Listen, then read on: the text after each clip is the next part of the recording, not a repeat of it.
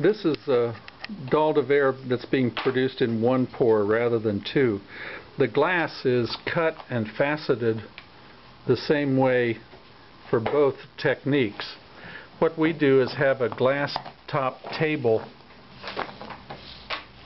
with the pattern drawn on acetate. Can you see the cartoon, the numbers under there? That's where the glass goes, and then we pour the black pellets, or the black sand we call it, around the glass so that we can get an idea of what the window is going to look like. Here's at the bottom, you can see what I mean. That's just temporary, just so that we can adjust the colors if the pieces don't look quite right. Then after we've done that and we're satisfied with the way the glass looks, then Sam is taking Sculpey, which we've colored with oil paint, and rolling it so that we get all of the pieces then are the same thickness. Regardless of how thick or thin the glass is, the final little cupcake kind of thing is the same thickness, so that when we're pouring, it makes it much easier to be sure that we're getting the epoxy the same depth throughout.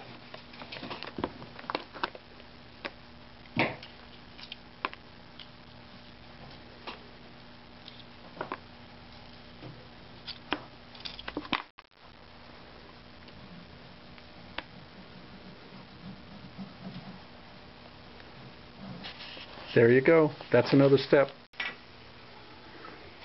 All right, this shows you this shows leveling off the black granules. We use a long piece of aluminum here, and you can see we've got the pieces of wood right here.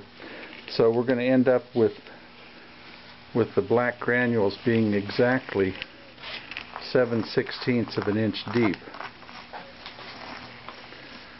That's how thick the piece of molding is that goes around the outside here.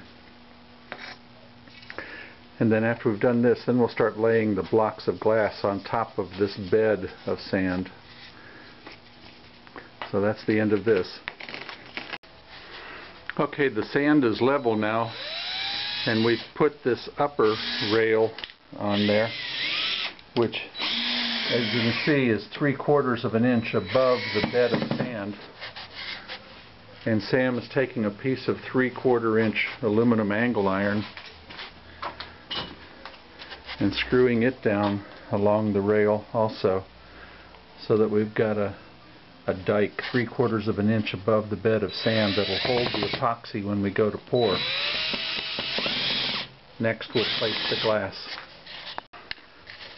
We make two different acetates. This one over here has got the holding position, because otherwise the pieces of glass just get lost.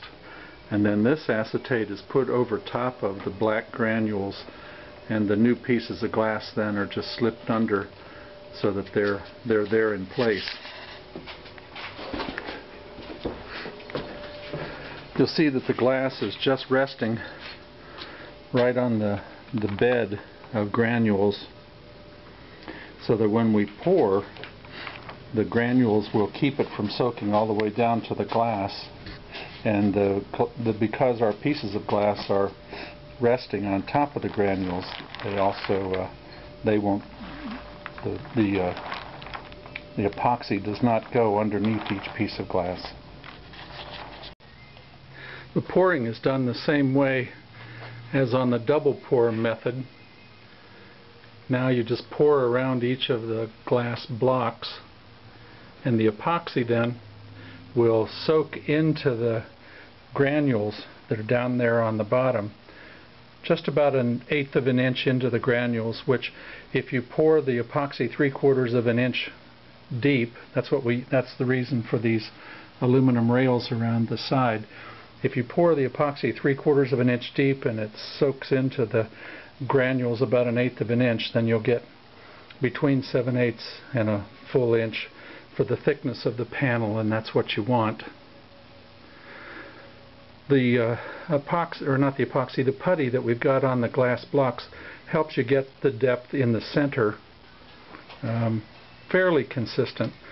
It's really more important that it be the correct depth around the outside, though, where it goes into the glass frame. The thing that's really nice about this way of doing it, you don't have to turn it over and pour the other side, which is just tremendous for saving time. That's it. Okay, here it is now, where we've poured all of the epoxy down between the pieces of glass, and we've sprinkled the granules on top so that we'll have a texture on the inside. And then tomorrow, after it hardens, then we'll start taking the frame apart and taking the epoxy, or take the putty back up off the pieces of glass. Here it is today.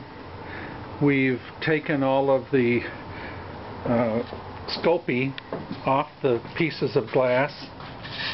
We've taken the frame loose. You can see the granules that made the original bed that we laid the glass on now make a soft bed for the panel to harden on. We need to leave it alone for about 48 hours or so. Make sure the temperature doesn't get too cold so that the epoxy will completely set. During that time, we'll clean it. We'll use a scrub brush, and we'll scrub down the pieces of glass.